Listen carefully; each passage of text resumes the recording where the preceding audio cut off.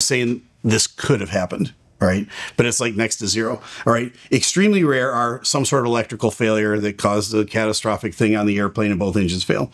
The next would be a bird strike, and it doesn't seem to be any indication of a dual bird strike on this. Could be, but no indication so far.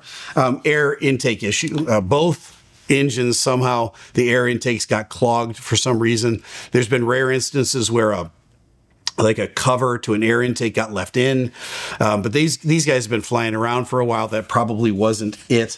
The next level of, probably not, but this could have happened, is some sort of pilot or operational causes. Now, you get into more of a likely scenario with a pilot-induced issue here, because it is a training flight, and on training flights, typically, you'll fail one engine. Now, failing an engine on a training flight doesn't mean that you shut the engine off. Failing it means you just take the throttle and you pull it all the way back to idle, and you simulate, excuse me, you simulate as though that engine failed. Why? Because if something goes wrong with the other engine, you want to push the power up on your good engine, or the one that you were simulating was failed.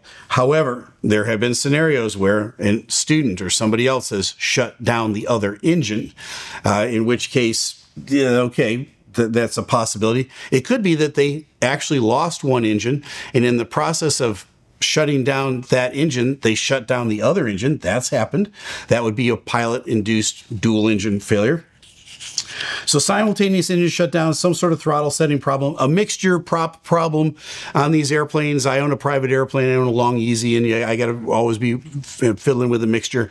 You can get the mixture wrong and fail the engine. Both engines, again, it's very unlikely. Okay, the next level is this: environmental issues. Was there icing that day that caused both engines to fail? Not very likely in Brevard County, even though it is December.